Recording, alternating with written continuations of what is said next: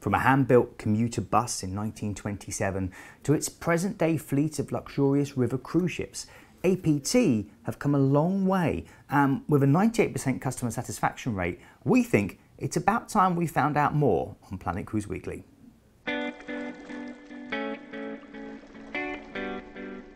Well, hello and welcome to episode 74 of Planet Cruise Weekly. I'm joined by Glenn. My name's Keith, and as we always say, we're a couple of old sailors who, well, between us about 20 years or something like that, is it? At sea, yeah, I think it was about 22, I think we worked out, wasn't it, all together? And now we've wound up working here for Planet Cruise, sharing information. Settled down, kids. Settled down, that's it. Marriage. Nearly. 40 years to go. And you benefit, of course, from our really good insights on the cruise industry. I don't know if they benefit. I know, but exactly. It might be a bit strong. Maybe you put up with us. Yeah. It's probably a better way of saying it. So today we're looking at river cruising.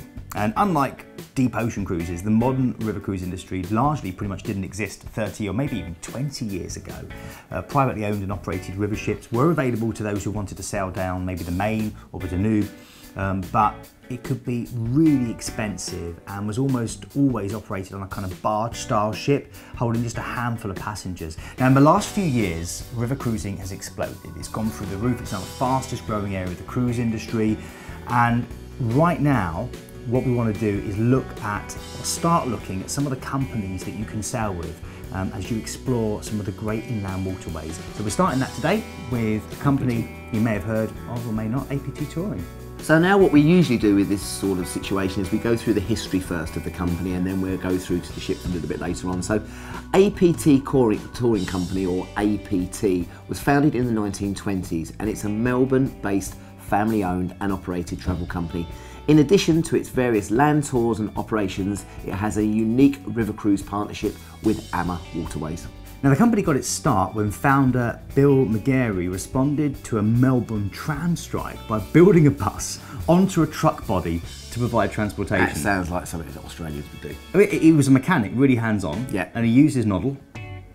And he, you know, wow, I think that's really impressive, don't you? It is very good. You know what I mean? Now, his son Jeff, who still helms APT, pioneered contemporary travel styles in Australia in the 1960s and 70s by greatly expanding acquisitions and growth into a variety of different travel sectors. Now, in 2005, Jeff saw an opportunity for a new style of travel and launched APT's innovative European river cruise business. Since then, APT has continued to commission new ships and offer new destinations in Asia, like Myanmar and of course the Mekong, as well as the US and South America. So as Glenn mentioned before, APT is best known for its partial ownership of AMA Waterways. And working with AMA Waterways, APT offers its guests specific inclusions and enhancements on select vessels, which they call the Royal Collection. And royalty is probably a good term for it. These include specially designated APT tour director or cruise director.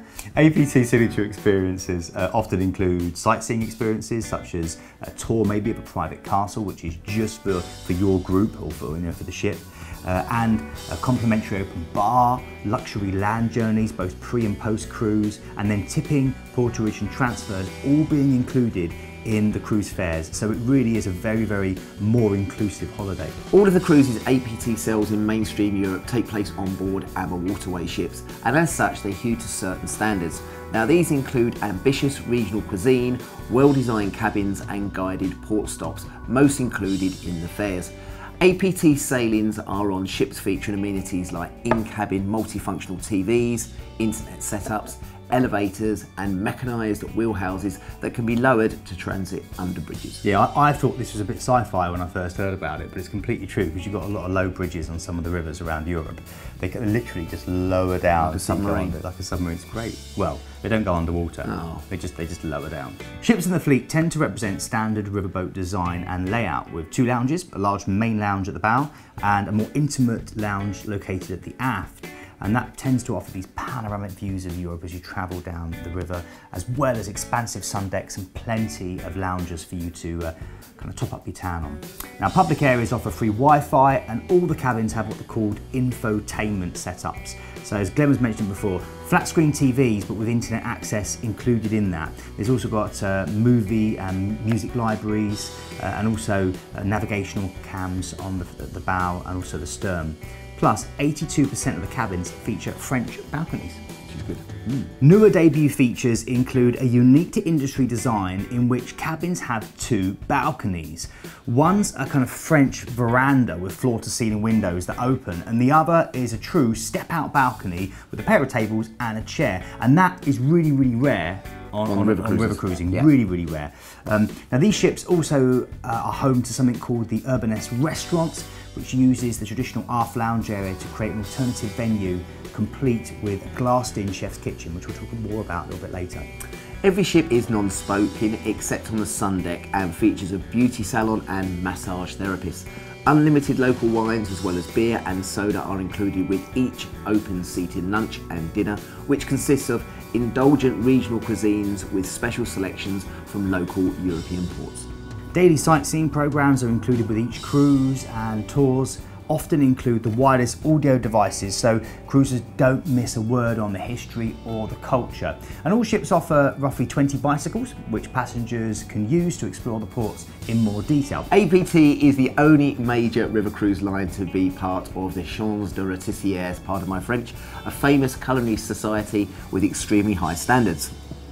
All meals are open seating within specified meal times, and the menus will reflect on the region on which the ship is travelling, so guests can experience the cuisine of the area they are travelling in. So breakfast consists of a buffet service with a station where there's freshly prepared omelettes and other egg dishes. There are also healthy options such as fresh fruit and yoghurt, and also European style breakfast options like cold cuts and cheese. Before we get into the food, it's good to point out that the lunchtime menu includes free-flowing wine, beer and soft drinks. The lunch menu consists of a buffet with salads, soups, regional entrees and desserts, as well as the classic burgers and fries. Now naturally, dinner is the most formal meal. It's always held in the main dining room. Several choices of starters, salads and soups. You've got entrees and desserts. And APT like to change their menus to match their surroundings, which we've mentioned before, but it really does create lots of interest, lots of newness. But they also have available classics. So there are certain things that will always be on the menu, such as steak, chicken and fish. Now, entertainment is focused on local customs and culture. Onboard lectures and presentations are often included to help guests to fully immerse themselves in the local heritage and culture. Passengers can enjoy specialist evening entertainment, which can vary depending on the itinerary you choose, from local musicians to impressive European dancers. That's right. Now you could even enjoy Glenn's favourite, which is the traditional puppet show as you travel through Burma. You're a bit of a puppeteer in your spare time, aren't you? I've got a spare sock. Alternatively, there are also crew-led performances like the famous crew talent show, quiz nights, and of course dance floors. Now, as part of APT's partnership with AMA Waterways, guests will be able to benefit from a brilliant enrichment programme, which includes a selection of shore excursions to choose from, including guided tours and walks to suit all fitness levels. Now, on your tour, you'll be given an audio device so that you can learn about the local history and culture with ease, so you don't miss out on a word the guides are saying. Now, if you are a bit fitter, we already mentioned before, of course, there's always at least 20 bicycles on board that you can use free of charge in the ports. And in fact, that's been such a popular thing on the river cruises that a lot of ocean cruising companies are now borrowing that idea. So a really great way of going and exploring, but of course your fitness levels need to be a little bit higher, and plus take a map in case you get lost. Yeah. And a bicycle pump. And a bicycle, yeah, a puncture repair kit.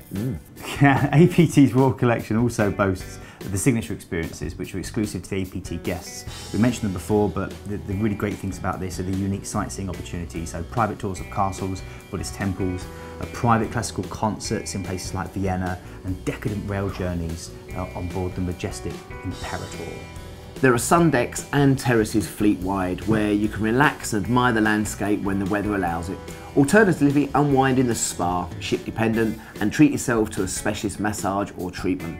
There may also be hair and beauty salons and a fitness centre on board, and pools are also found on some of the newer ships that some have swim-up bars. Swim-up bars? I think that's quite impressive, particularly I on the river. Swim-up bar. Now, accommodation-wise, the 10 Concerto class ships, that's from the Amabella onwards. Again, check our website for more details about that. If you click the link there, it will take you through, and you can speak to one of our excellent customer service operators and destination experts such as Glenn.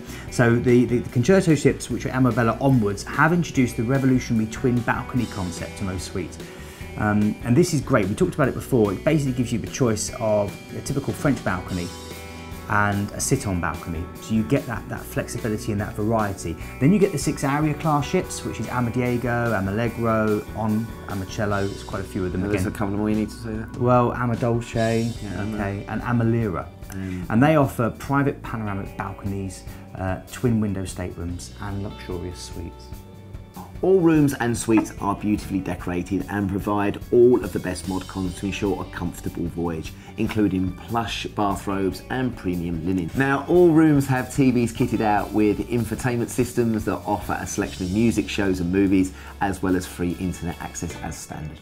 Now, if you want to find out more about river cruising in general, then click the link here and you'll get episode 38 of Planet Cruise Weekly, where we look at European river cruising, or if you click this link, you get episode 43, which is all about long-haul river cruising. So 2 other opportunities to find out more about the industry in general. And I think it's because it's such a new industry, I think people aren't aware about where you can go and what you can do. No. And some of these, I mean, if you go further afield, you tend to go further afield when you've done a couple of river cruises, but some of these European ones are absolutely phenomenal. They're incredible. And you know, if you do want to go and explore somewhere like China, but you want to do it having that kind of safety and security of a more European atmosphere and an ambience, then sailing down the Yangtze is an amazing way to do that, because you literally get to explore so many great things, but you're staying on board this beautiful ship. So we do love to hear your feedback. We love you to get in touch with us. We'd love you to comment on this particular video below. Please do give us your feedback. Tell us what you liked, what you didn't like, what we need to improve, what you'd like to see in the future. But they can't replace us. They can't replace us. If they didn't like us. No. So if people do want to get in touch and make those complaints, how do they do that, Glenn? hello@planetcruise.co.uk, so contact us there and email us. You can also check us out on Facebook, on Twitter. Go onto our YouTube channel, make sure you like and subscribe. And of course, our main bread and butter is our website for cruising as well, and river cruises. So if you go on there, you can filter which cruises you want, what dates you want to go, price. And again, if you still don't know what you're doing, you give us a call and we'll help you. Now, thanks to all these people that got in touch over the last week. Again, we only ever comment on 1 or 2 people that have got in touch, otherwise because that's how many people normally comment. Exactly, yeah, basically. So first one, John Piper. John was commenting on our Norwegian Fjords deal. He said, I never get tired of Norway. Photos look stunning, but don't come anywhere near actually being there. And a cruise is a perfect way of taking it all in. He could have literally taken those words out of my mouth, John. You really could have done that. I completely agree with you on that. Great place to go and cruise. And so thanks to you, John, for getting in touch. And if you haven't done a Norwegian Fjords cruise yet, what are you waiting for? Great prices for next year as well. P&O are doing some really, really good deals on there for next year. Oh, fantastic, okay. And also, we had Leslie Neal get in touch about the Magellan. And she said, I'm going on my 3rd cruise on Magellan in 3 weeks' time. I really like this friendly ship. Of course, Magellan's one of yours.